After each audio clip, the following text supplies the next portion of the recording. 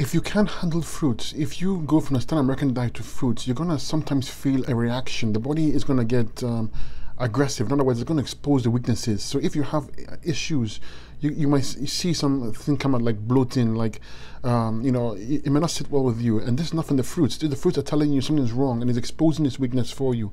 It's doing you a favor because they're making you aware of what's wrong inside. In such cases, go on green drinks.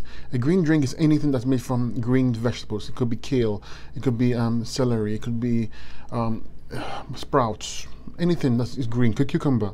You juice that and you drink that as a meal. That's a green drink, and this will help you get alkaline, will help remove some of the mucus buildup and obstructions, and then it will allow you to get into the fruits. So you go on green drinks, breakfast, lunch, and dinner, and maybe have a salad at dinner, and then a week or two, and then you add the fruits, breakfast and lunch, and then dinner, green drinks or fruit or salad, and you keep on doing that until you can go 100% fruits, because fruits are the way to heal. The fastest way of healing is fruits and dry fasting. Okay, but if you can't tolerate it, go on the green drinks first for 1 or 2 weeks.